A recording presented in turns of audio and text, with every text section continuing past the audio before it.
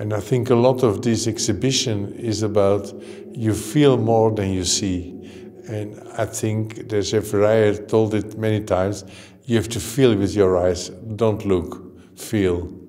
So these two blue Jef Verheyens are very complementary.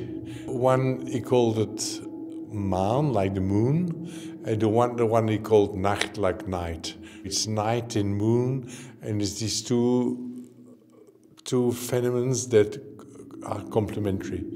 I think the night is much more blue than black. If you look outside at night in the country, you will see blue sky, you will not see a black sky. It's strange that even before, very few painters did paint the night, and it was almost Magritte who started the first time with painting a night painting with a very blue sky. And every night, every day, even on a rainy day, there is l'heure bleue, there is a moment where everything becomes blue.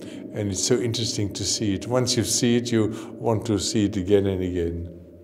I think the work of Jef Verheyen is totally in the theme silence and space. You feel the silence and you feel the endless space in it. I think people who walk through this exhibition, we really become in silence. We feel the mystery of silence and space in ourselves. And I think that's also the purpose of a good exhibition. Once you walk through it, you change a little bit. You discover something.